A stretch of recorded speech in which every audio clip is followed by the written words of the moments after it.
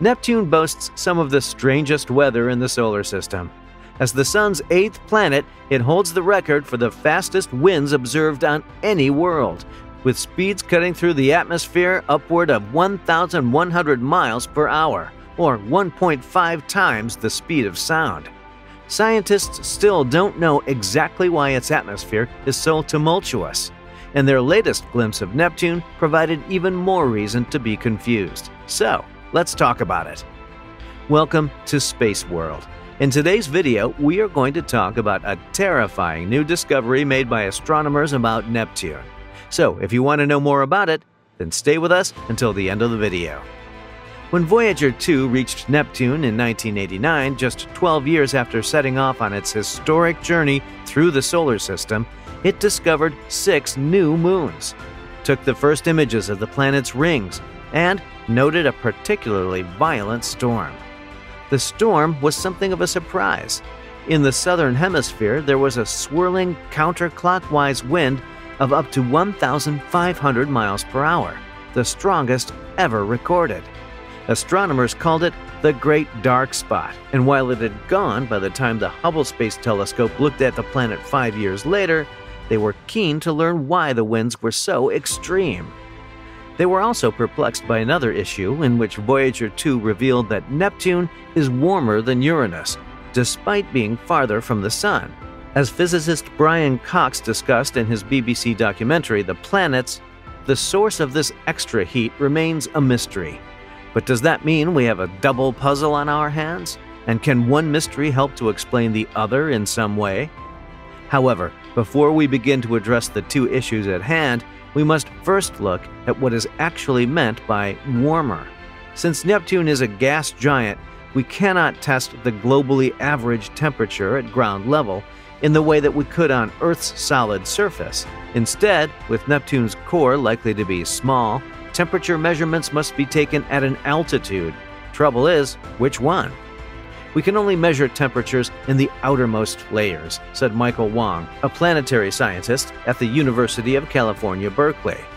In doing so, we find that Neptune isn't actually hotter than Uranus in real terms. They're essentially at the same temperature. But since Neptune receives less solar illumination because it's farther from the Sun, this shouldn't be the case. What this similarity in temperature suggests is that Neptune is warmer in terms of how much heat it emits in comparison to the amount of heat it absorbs from the Sun. Voyager's measurements show Neptune emits more than twice as much heat as it absorbs from the Sun, while Uranus does not. Anthony Del Genio of the NASA Goddard Institute for Space Studies stated, and this is where things are becoming rather intriguing. That's because Neptune is not unusual in this case. Jupiter and Saturn also emit almost twice as much heat as they absorb, but Uranus does not, Del Genio said. Uranus is the oddball.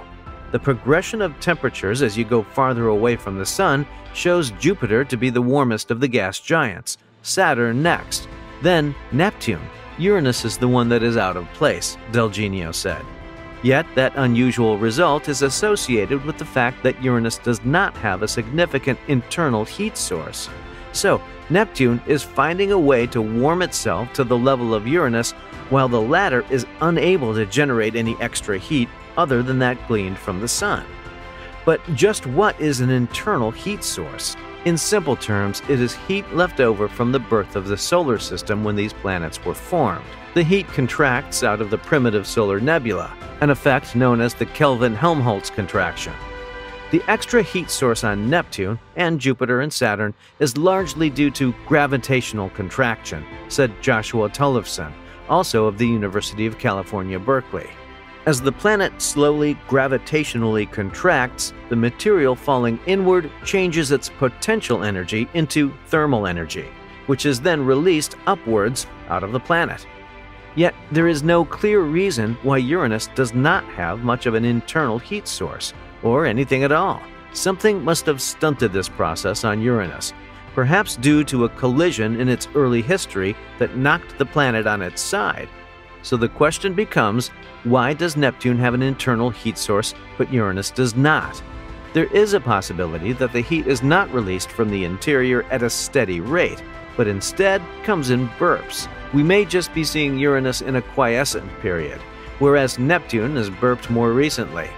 The burps are convection, which may happen in discrete episodes separated by long time periods, but we may not know if it works this way for sure unless we see one of these convective episodes take place.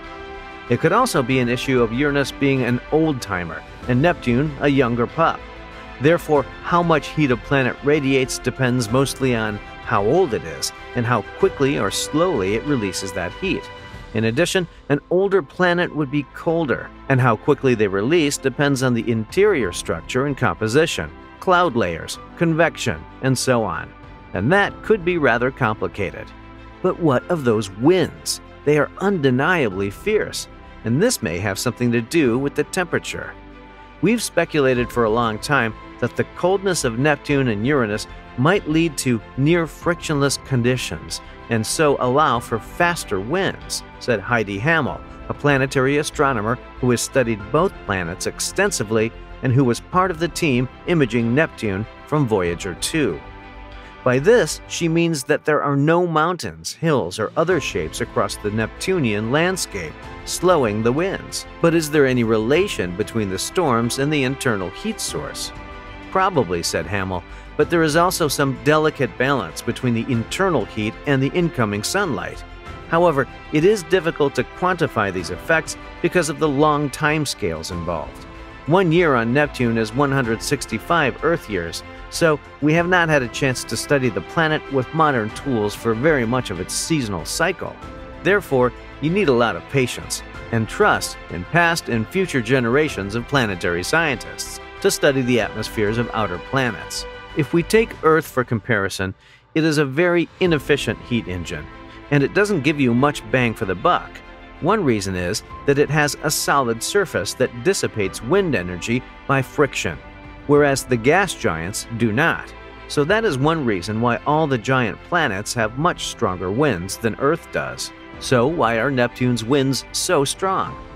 Winds are probably generated deeper than sunlight can penetrate, so a combination of internal heat and rotation probably produces them, said Simon, raising the issue of why Uranus and Neptune's winds don't match given they have similar rotation rates.